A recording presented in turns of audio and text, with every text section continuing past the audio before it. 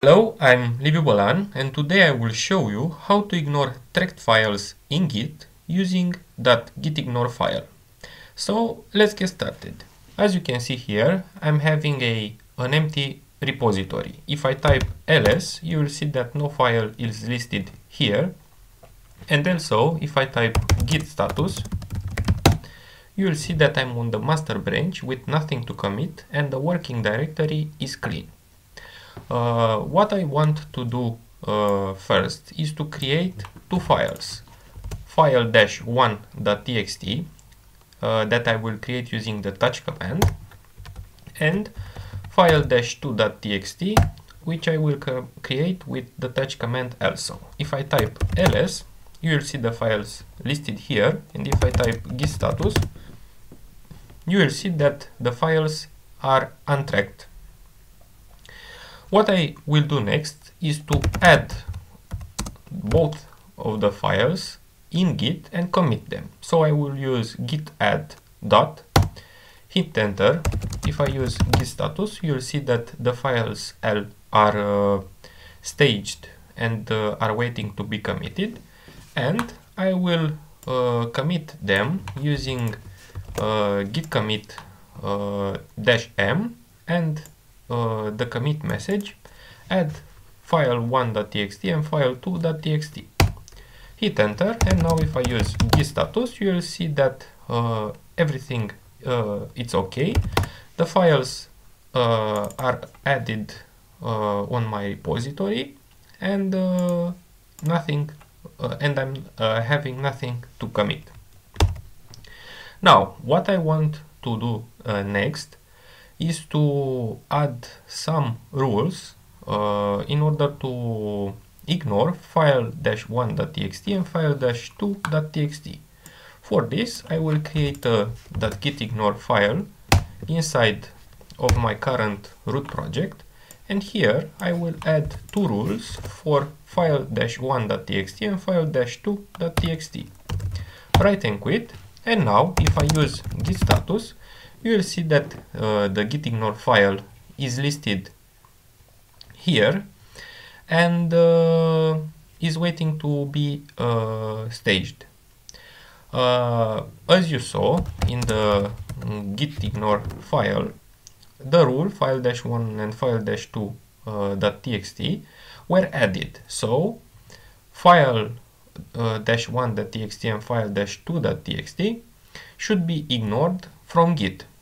But if I change the content of file1 and file2 using the echo command for both of the files, now if I use git status, you'll see that in Git both of the files seems to be modified.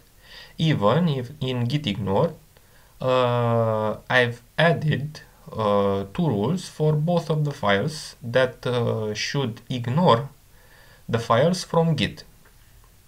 So what should I do?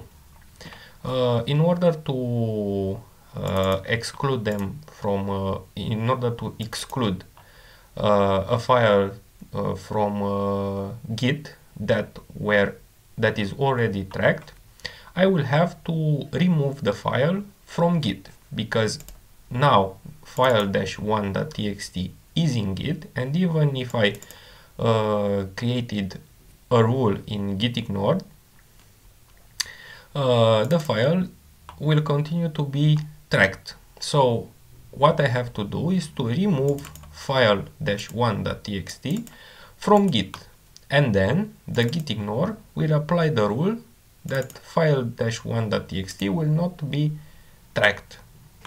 So in order to do this, I will use the git rm command. Now if I hit the enter key, you will see that I will get an error that the file that I'm trying to remove from Git is having some modifications, and if I want to use the rm command again, I will have to use the cached file option.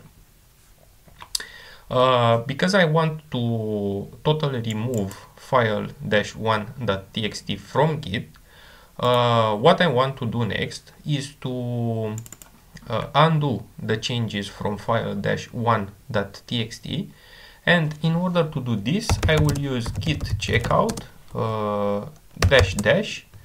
file-1.txt. If you don't know the syntax for this undoing change, you can read the info which Git is providing you from here. Use git checkout -- and the file name to discard changes in working directory. So I will use git checkout -- file1.txt, and now if I use git status again, you will see that file-1.txt isn't modified. Now I can use git rm file-1.txt in order to remove it from Git. Now if I use git status again, you will see that file-1.txt is waiting to be committed, but if I use ls, you will see that file-1 were removed from the file system. If you want to delete a file from Git, but without deleting it from the file system, you can use the cached option. For example, if I use git rm cached for file-2.txt and hit the enter key, you will see that the same message were shown here from Git rm file-2.txt. But if I use ls, you will see that file2.txt is on my current file system. If I use git status again, you will see that both file-1 and file-2.txt are waiting to be committed, but only file-1.txt were deleted from the file system. Now if I add also the git ignore in Git and hit the enter key, if I use git status, now all the changes are staged and are waiting to be committed. Now if I use git commit -m and then a commit message, remove file-1.txt and file-2.txt from Git, hit the enter key and use git status again, you will see that everything is okay, nothing is to be committed, working directory is clean. If I type ls and use the touch command again for file-1.txt, now if I use git status, you'll see that file-1.txt isn't tracked because of the git ignore rule. And also if I use echo content, let's say, to file-2.txt and use git status again, you will see that nothing is to be committed. So I've created file-1.txt and I've modified file-2.txt but the changes aren't tracked in Git because both of the files are ignored because of the git config rules. So if I use cut and git ignore, you'll see both file1.txt and file2.txt are ignored, and as you saw earlier, on file-1 creation and file-2 modification, the changes aren't tracked in Git. So this is how you ignore tracked files in Git using the gitignore file, and also the gitrm and gitrm cached option. If you want to learn more about Git, about web technologies, you can check out my tutorials on YouTube and also visit my website livyubalan.com. Thank you for watching. Bye bye.